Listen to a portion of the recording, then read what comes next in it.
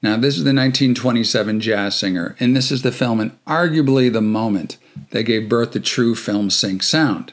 Here we have Jolson talking and singing to his mother, which was a marvel of the age. But Jolson, while an accomplished singer, could not actually play the piano.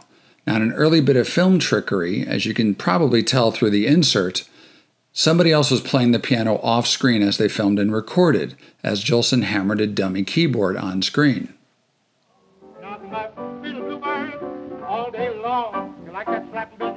For another bit of sound trickery, watch the actor playing the father.